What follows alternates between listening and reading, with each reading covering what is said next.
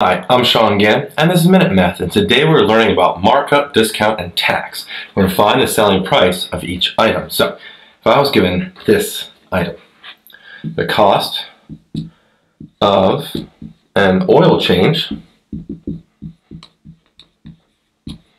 is $18 exactly, and its markup, the markup is 70%. So we got a 70% markup here for that oil change, okay? Well, we first start with the price of the oil change, $18, okay? We then multiply that by 1.70. 0.70 represents 70%, and then the 1 represents the initial item because we're going up here, right? We multiply that out, and that gets me $30.60. And so our final answer here is $30.60.